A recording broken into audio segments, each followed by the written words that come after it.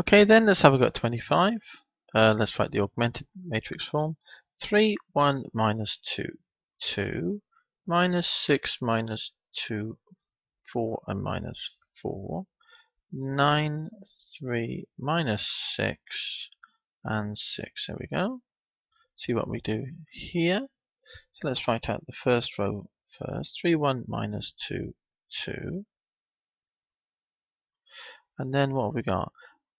One of these plus two of those, so it's R2 plus 2 R1s. That plus two of those, minus 6 plus 6 is 0. That plus two of those, minus 2 plus 2 is 0. That plus two of those is 0. And that plus two of those is 0, because you've got minus 4 plus 4.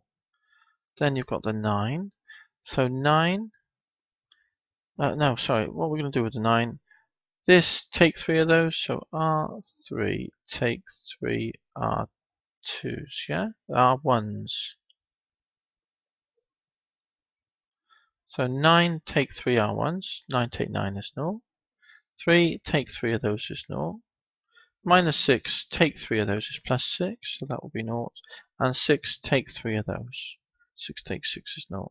So we had 3 equations in 3 unknowns, and we reduced it in rather quick measure to one equation and one unknown. So we've got 3x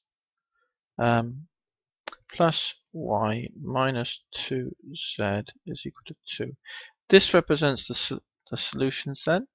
It's a plane in 3D space. Basically, these three planes were one and the same plane.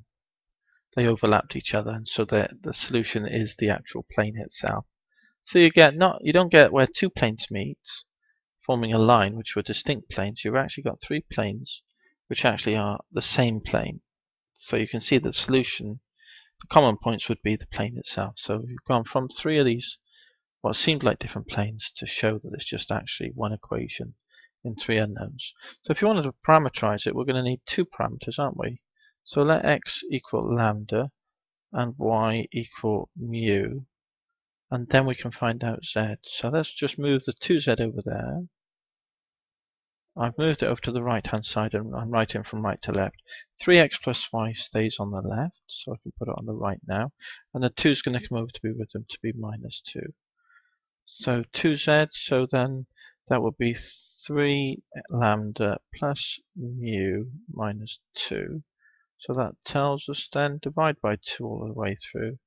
3 lambda over 2 plus mu over 2 minus 2 over 2, which is 1. There we go then. That's the solution for 25. And that finishes this section. I think we've done enough on this stuff.